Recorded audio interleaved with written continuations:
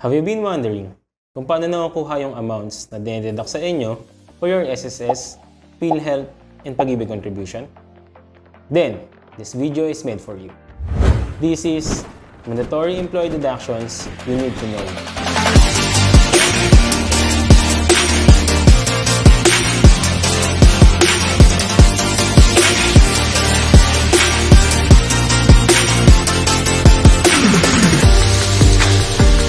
Hi, I'm Carl.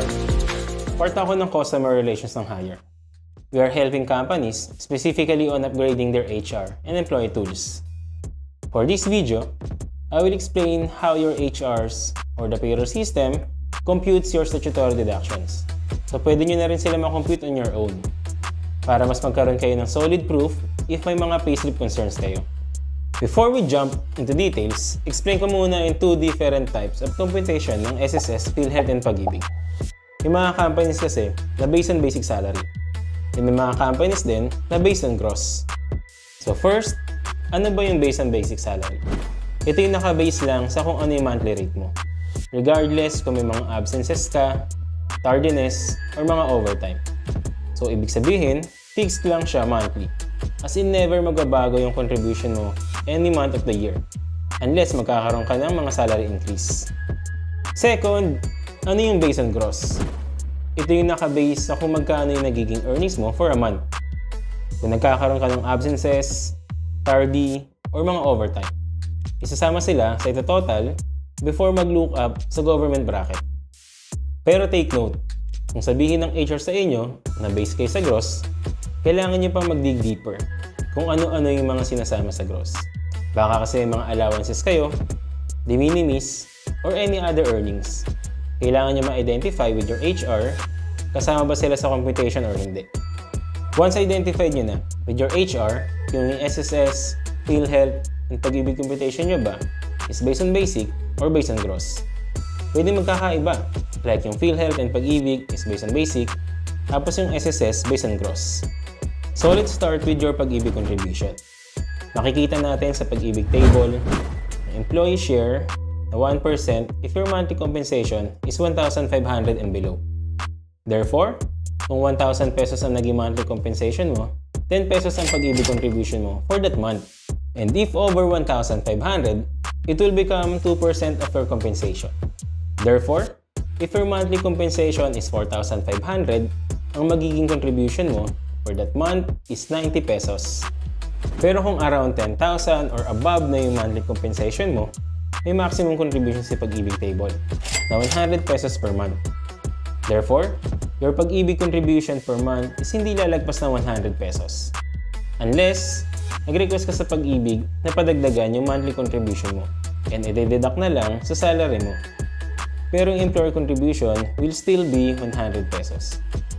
And now, let's proceed to Philhealth contribution.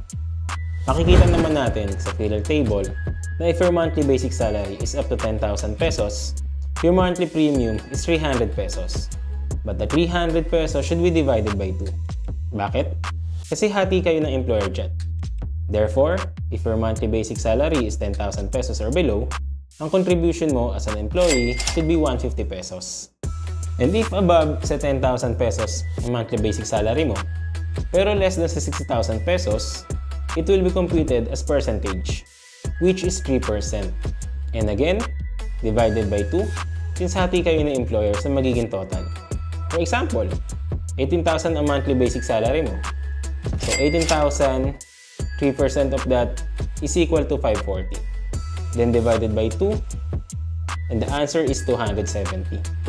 Therefore, your Philhealth contribution for that month should be 270 pesos, same with your employer. Pero paano kung 60,000 and above na yung monthly basic salary mo? Merong maximum contribution din si Philhealth, which is 1,800.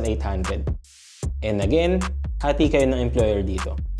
Therefore, 900 ang maximum employee contribution per month for employees. And lastly is your SSS contribution. By law, dapat daw based sa gross yung SSS contribution ng employee. Pero again, may iba't ibang internal policy yung mga company sa Pilipinas. So kailangan nyo pa rin confirm sa HR nyo. So if your company is following the law, basically, kailangan nyo lang kunin kung magkano yung gross nyo. For example, twice a month yung payout nyo. First payout is may basic salary kayo na 9,000. Third na 155.17. And may absent kayo na 1,655.17.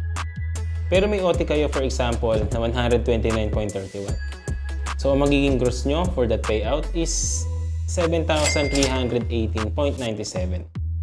Makikita natin sa SS table na ang 7,318.97 is under ng range from 7,250 to 7,749.99.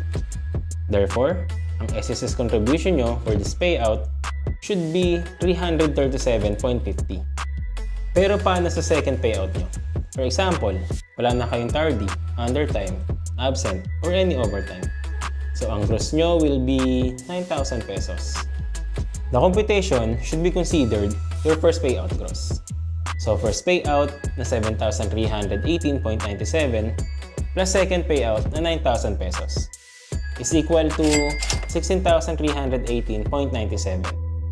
So sa SSS bracket, 16,318.97 will fall on range from 6,250 to 16,749.99 with 742.50 na contribution. Pero may deduction na. Nung first payout, diba? Kailangan nyo na lang i-less yun. So, formula will be 742.50 minus 337.50. So, 405 na lang dapat ang i-deduct sa inyo for your second payout SSS contribution. And that's it! I hope nakatulong sa inyo. Kung gusto nyo malaman how does your SSS, Philhealth, and Pag-IBIG contribution derives at nahihiya kayo magtanong kay HR, you can compute it on your own. Kung may clarifications, questions, or any queries, feel free to comment on this video and our team will answer all your concerns. Thank you for watching, and don't forget to like and subscribe to help us reach more those who needed help.